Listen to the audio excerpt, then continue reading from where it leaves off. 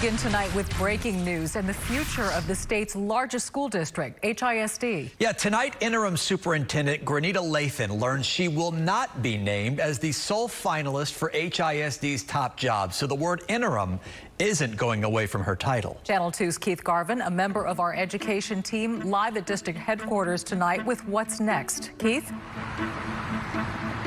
Dominique, Chris, the meeting continues right now as trustees are in closed session, but it's been a pretty dramatic night with strong debate on both sides from parents as well as trustees. But in the end, if Dr. Lathan is going to get the job permanently, she's going to have to wait a little longer. 3 in favor, 6 against. The question was, would she or would she not? And the answer was no. HISD interim superintendent Dr. Granita Lathan will remain in the interim role.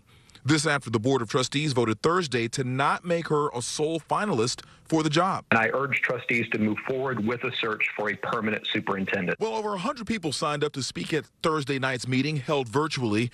Dr. Lathan herself in attendance to learn her fate. And there was a mix of strong opinions on both sides of the motion. Some against. She's the leader of our district, yet she has failed and continues to fail an entire subsection of students that she's responsible for educating. And almost as many in support. We should not pass up the opportunity to solidify this proven and passionate leader. Earlier in the day, the Houston NAACP preemptively sent out a statement also in support of Lathan being named the sole finalist. Vice President Dr. James Dixon cited what he called Lathan's ability to work with others and provide stability. It's time that HISD understands the need for stable leadership.